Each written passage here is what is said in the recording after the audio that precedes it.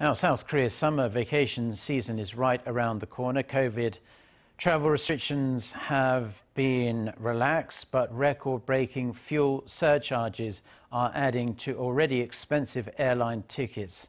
Shin Se-byuck with this report. Airports have started to see more travelers wanting to go overseas, taking trips that they had postponed due to the COVID-19 pandemic. I'm traveling for the first time in a year. I'm very excited. But the excitement of these travelers is dampened by record-breaking fuel surcharges that are making flights more expensive by the day. The flight price for this trip was extremely expensive. I wanted to plan another trip, but didn't dare to because it was so much. International students leaving for their studies are shocked by return flight prices that are at record high levels.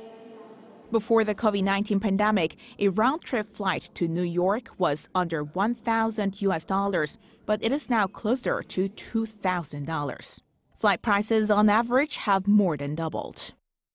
The number of flights at Incheon International Airport is increasing as well as the number of travelers, though airport traffic is still only at roughly one-third of where things were before the pandemic.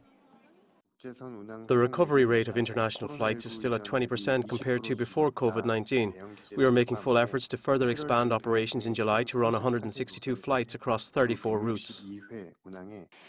The slowly increasing number of flights available may not solve the problem.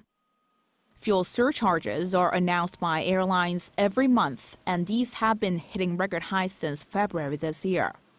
Customers looking to book an international flight for July are looking at fuel surcharges of $33 to $250 for Korean Air flights and $36 to $206 for Asiana Airlines. Industry analysts are not expecting international airfares to return to normal until at least the fourth quarter of this year. Shin Se-byuck, Arirang News.